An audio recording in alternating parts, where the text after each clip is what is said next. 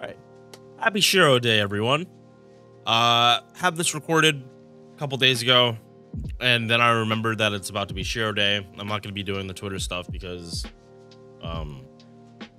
they are forcing users to allow Twitter or X, whatever, to use their posts to train AIs. That is the biggest fucking mistake because, like, most of X is bots. So now bots are going to be, like, creating parameters for an AI. Dumb stuff. Anyway, I had my opinion of Emiya.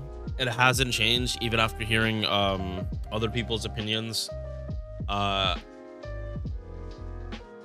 If we look at him MP1 to MP1 of other characters, yeah, he definitely looks lackluster in terms of damage, but he's also a 4-star permanent, and it's kind of not fair to compare a day 1 servant with day 1 stats to a year 9 5-star. I know it's not direct comparison because you could compare him to like more modern archers, but the fact of the matter is he's clunky. He's clunky as shit, but that doesn't stop him from being fun. And if he's gonna be fun, he might as well be effective. That's my stance on this. If he's not gonna be like fitting the modern molds of double Vitch Oberon, double Castoria Oberon, he at least has to be fun while he does it and like do somewhat decent damage. If you think this is somewhat decent damage, what nodes are you doing? No. If you think this is somewhat decent damage, what nodes are you doing? You can't be doing anything higher than 90 plus. You literally can't be doing anything higher than 90 plus if you think this is a somewhat decent damage threshold of 93,000. This is without his buffs being or sorry, not his buffs, his most recent buff being taken into consideration. For the other recording, I did the calc for this, and in comps where he uses double Vitch, his turn 3 damage literally becomes his turn 1. That's a dramatic shift. That's a very dramatic shift, but it also kind of shows you how small the gap between his highs and his lows. It was at least consistent. And like 72,000 damage for turn 1, that's not terrible. That's actually like very competitive with all these other servants. It's always been his turn 3 damage that really sucked. He was using Vitch, but he never had anything to actually double stack with Vitch besides crit damage. And it's a little scary, I'm not gonna lie. Like his actual crit damage or effective crit damage, like especially if you're fighting man attribute, there's a decent chance you might actually hit the cap. But yeah, so let's get started. You all know Emiya. He's been in the game for the very beginning. Base attack, they didn't screw him on this.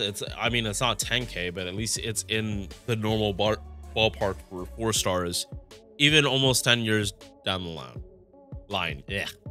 HP, a little lower, but I mean, are you really expecting anything? Are you expecting Emiya to have like Jinako level HP? Because he gets bodied like pretty commonly. In fact, he's the first servant to really get bodied in the fucking war. So him having like high HP, kind of an oxymoron. Star weight, star gen, these are normal archer numbers. MP charge at 0.51. When you see his arts MP, like in terms of hit counts, he is compared to Valkyries and Caster Gil. He has double on the way to triple their MP gain. So if you've used those characters, you should know is MP bar when it hits 100, it's going far past 100. Also, in the other recording, I never really showed any of his damage, any of his farming turns, like at like higher than MP1. So that's something that we're gonna be doing in this video, or not this video, this take. Yeah, hit counts. It's awkward as shit because he has a triple art stack and his base MP was a Buster MP. So on release, he was never able to do Buster Brave Chain. Sad. Sad. Nowadays, he can change how he does his mighty chains, whether he's doing Buster Quick Arts or Arts MP Buster Quick, or Quick Buster if he wants to like really capitalize on the crit damage. Yeah, like realistically, his like best damaging turn is gonna be mighty chain, Arts MP Quick, and Buster Crit. Just because of how much fucking Buster Crit he actually will have in a best case scenario.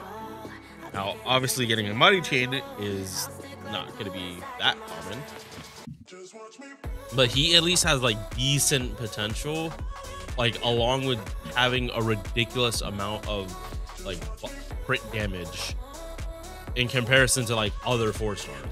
Like, we'll get to it, but just remember, all of his buffs, all of his multi-turn buffs can be double stacked with Koi and Skya, because you can't use him in other comps. Then you need double Koi and Skya, and you need Astoria, otherwise the Arts MP isn't gonna go 0 to 100 every time. So this is the buff skill. Before it was Eye of the Mind True, and this is the first time this skill has ever been buffed. So all other Eye of the Mind True are up to being buffed. So Saito, Dermud, Pachi, and let's see other Eye of the Mind True. Kairon, Fergus. Oh god, Fergus getting another buff. Okay. And then Dion. Dion needs the buff. It's a good thing Dion, now this skill is going to be buffed because Dion needs the help. So he goes from not having his own attack buff to having a 30% attack buff on a 6-turn cooldown. With a pen 5, you can double stack this, or not double stack it, sorry.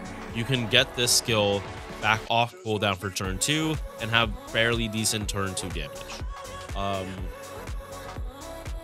Yeah, when we get to the farming, I'm gonna be using maxed a pen 5, not mana loading, because it kind of works better for him, like in just like battery usage, like not wasting shit. If he doesn't have mana loading, at least if you have a choice between mana loading and a pen 3, or pen 5, sorry.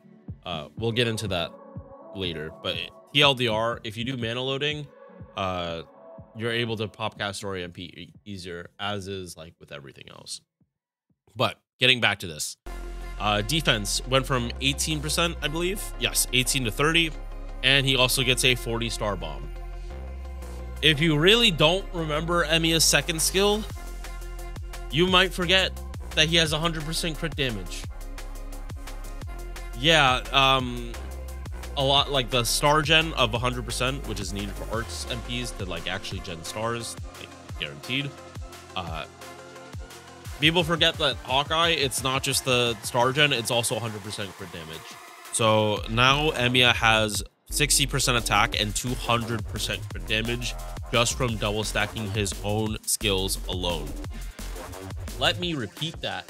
60% attack and 200% crit damage from him alone.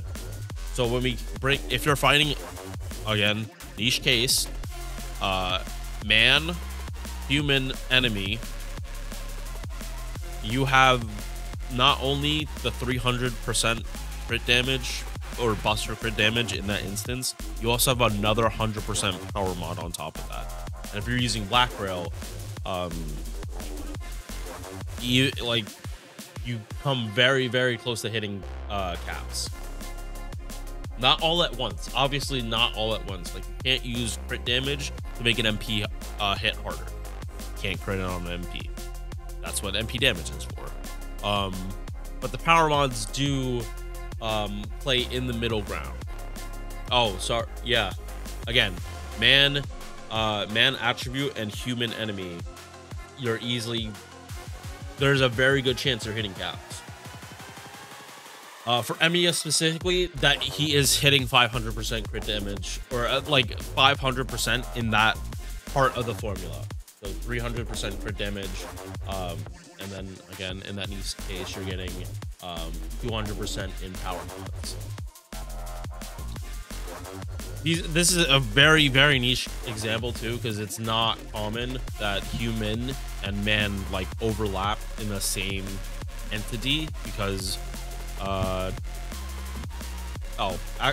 not for bosses, for crash mobs it happens all the time. Like a lot, like alignments are only to servants for the most part, but attributes, everything in the game has an attribute. So Emiya, like, because of that, like, he has a decent niche of just like his first few turns are just like he rips people to shreds with all the swords. He, like, literally just rains all the swords down, and if he's fighting man, all gonna die. So like everything has just like built up to make him like function better as a generic farmer. Like, but again, they've had to buff him so many times to get him to this point. As a base servant, yeah, no. Like year one version of Emiya, not great. This, like, the modern Emiya like has at least some potential for having fun. Again, I'm not saying that he's gonna be like overtaking like 5 stars. It's just like, this is fun. Seeing an art servant gen this much stars and then switching to Buster like this. Again, if you get screwed on carding, it is like you got screwed on carding. Third skill. This is the skill that has been buffed twice. It started off as dog shit. It got better. And now it's where it is now. So 50% card buff across the board for 1 turn. Literally the same as Geronimo. Like all Geronimo's skills before his buff was on Emiya's, and then it also did some other shit. Same could be said for Muramasa. The key thing is you are able to switch between Arts MP and Buster. That's why on this sheet, it lists that you have Castoria in your team. Sorry, over here, Castoria and then Double Vitch. You're taking advantage of the fact that Castoria giving him a 50 arts, along with his own 50 arts. So he has 100% arts, along with MP gain and like a nice attack buff. Like it, like on top of his already attack, like him already having an attack buff. So it makes him looping through the first 2 waves like fairly easily. Again, 10 hit arts MP, not a spoiler. You can do a lot with that, especially when the base gain is like this high. Like, yes, caster Valks have base MP gain, and they're definitely using them double Castoria Oberon. But that doesn't change, like, no amount of MP gain buffs, or no, sorry, there is an amount of MP gain buffs that can get Valks to match Emiya. But do you realize how many other types of buffs you'd have to sacrifice to like get their face card refund anywhere near Emiya's? Like, Emiya kind of gets the both worlds for this. Of his face cards are not gimped because of, like, when he was designed, he wasn't designed of this being arts. It was with Buster, so it didn't matter how good this number was. If he was designed today with arts included, they definitely probably would have made it so if you switched MP, his MP gain would switch too. I would not be surprised if that was their mentality. And yeah. So let us, I kind of pretty much already talked about the MP. So let's talk about the appends. So, 1 second. I'm getting glare from the window. So like I said earlier, if you unlock this, you're going to be able to pop this or pop his attack buff. Yeah, you're gonna be able to pop this back-to-back turns. So turn 2 damage is not gonna be the same exact as turn 1, like it's shown here. There is gonna be an increase in damage. However, like most people, I have mana loading already unlocked on Emiya. And I can't really change that until I get more copies. The thing about having mana loading is not that it really gets easier for him. It gets easier for Castoria to pop her MP. Because with the battery situation, he'll be starting at 20. Castoria's AoE 30. He's at 50. You're going to have to use a bitch battery no matter what after he pops his skills. So that leaves Castoria's 20. But also remember, he has an Arts MP. So all Castoria really needs is 10% from a face guard and then an Arch Chain. And then she's able to pop her MP and give her 30 to 50% attack buff. Which, again, Emiya will appreciate. It won't change his numbers as much as it used to, because now his own attack buff surpasses what Castoria actually gives him.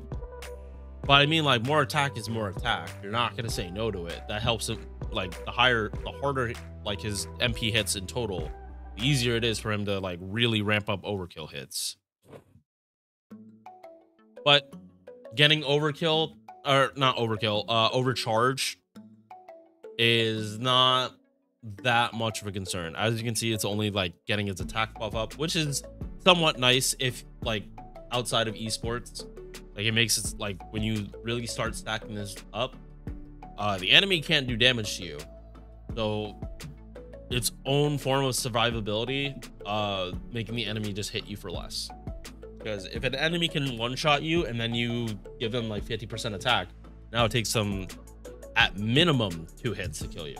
And you can heal, you can do something, you can react to that. You can't react to one-shots. You can only prevent a one-shot.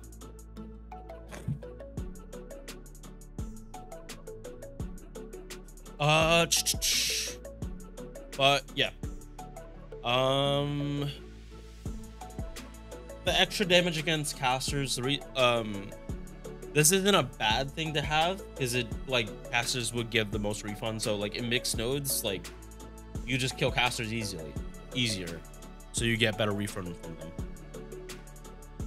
Matt's level, I don't want to talk about this.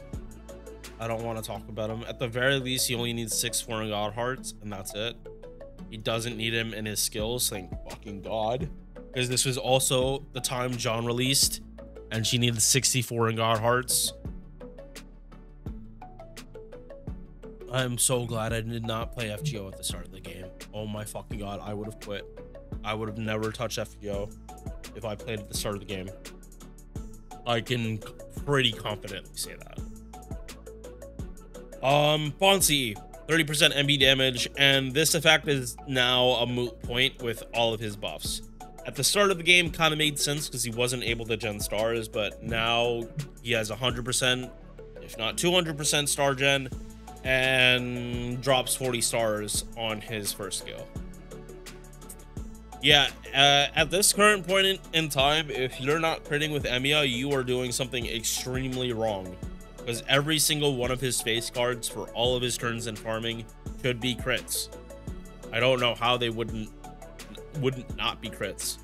Like, he's one of those servants where, okay, we need to do something with all these excess stars, because some of these servants just make too many of them. All right, so that's my look over for Emiya as he is right now. Let's go for more of the looping stuff. Yeah, as you can see here, this damage at MP1 for Emiya is lining up. Oh, that's the wrong sheet. Is lining up with what was already there. So now let's take a look and see where Emiya is after his buff. Also, again, keep in mind that this is MP1 Emiya that I am testing at level 80, not at any higher copies. Obviously, you're probably not having a pen 2 maxed out for Emiya at MP1, but I just have it there so Castoria just has an easier chance of actually being able to MP in the loop, even though I'm not doing it in the loop. Just thought I'd point that out, that you could get more damage in all these Emiya runs if you just card a little bit with Castoria, like one arch chain with her actually doing damage with her arch card. She'll give her enough MP to actually pop her MP on turn 2 or 1. It really just depends on when you can get the arch chain. Okay, so at the end of this, we have Emiya doing 132,000. So if you don't know your math, because now Emiya has a 30% attack buff that he can double stack with Vitch, he has a 50% increase in damage on turn 3. 50%. And remember, like, because of how you farm with Emiya, he doesn't have his mana burst to use. So he, like, and again, if he has Vitch's Buster buffs, which sure the same value as his, so it really doesn't matter in the long run. But he's able to start with Black Rail, and his damage for single target neutral, it's not that bad. Like, considering considering what his setup actually is, like, it's more damage than what you'd think. And again, he scales really, really well with higher copies because of how like high his refund is.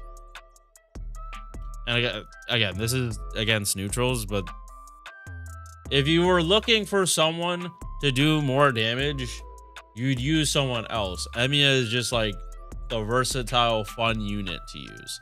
I'm not saying he's the best. This damage, even at 132,000, it's definitely at the lower end of the spectrum, unfortunately. All right, so I should have used the other recorded data, or sorry, data like this is some serious shit. Should have used the other recordings to show like MP1 Emiya. For this last one, I wanted to show what Emiya looks like at his max potential before doing rails. Like, this is the best possible setup he could possibly do. MP5, both the pens unlocked, Astoria pen unlocked, and yeah. So let's see what his damage looks like at max potential. So, getting the Castoria MP, and again, this is just MP1, is wave 1 damage, 130,000, like I said. Or no, sorry, back comparison, bringing this up, because that's for MP1, not MP5. Yep, turn 1, 130,000. Turn 2, 180,000, but this is with another Astoria MP, so this is with 60% more attack. And then MP, or final turn, 229,000 damage. And this is type neutral numbers. So is this like groundbreaking damage? No. But compare this to his competition. This is actually really competitive damage with them. And okay, so like, take out a rash. Notice what all these characters have in common. All of these are 5 stars. It takes 5 stars, some with buffed MPs, to match an MP5 Emiya in his optimal setup. So yes, other characters will have far better damage scaling. That this is their MP1s and they're matching an MP5 5-star, 4-star. But in my opinion, that still is definitely something. And again, if you want to go even further, you can grail him to 90 or 100, and I'm sure that gap is like gone. If not, he passed him up because he has, I believe, 20, 50,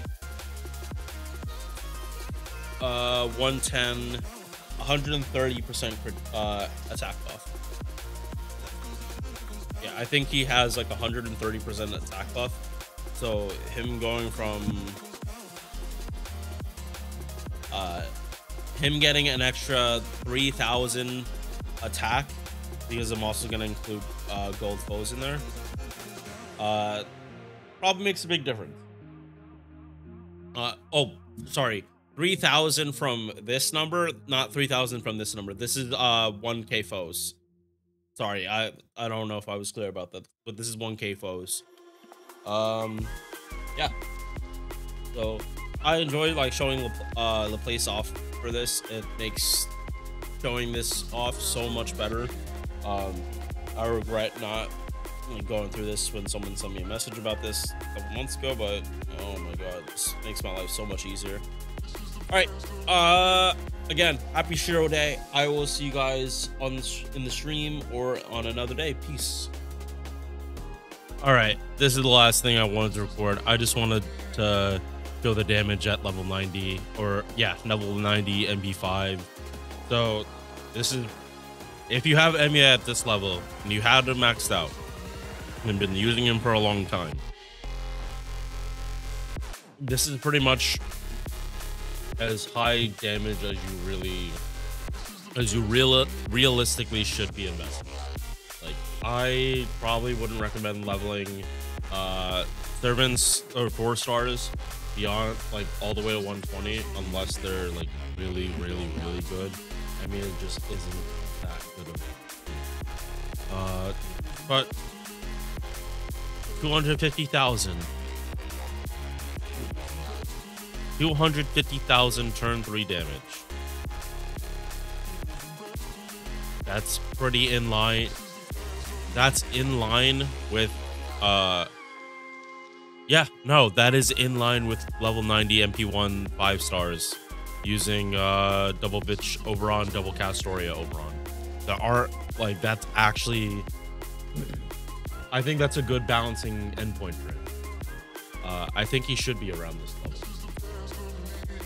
Like, obviously, if you grail him past this point, he's gonna surpass them. But like, you could also grail used characters for the same cost. So, is he eventually gonna get another buff? Probably. Probably they'll buff the MP again, but that, I don't see that happening for a very long time. Because right now, Emiya's damage is somewhat competitive. Not an MP1, but further down the line. All right, I just wanted to add this little bonus in right before I actually exported the video. Hope you have a good Shirou day, and I'll see you in stream as I'm doing OC3 today. Peace. Thank you for making it to the end of this video. If you enjoyed, drop a like or sub. Hope to see you in the next one. Peace.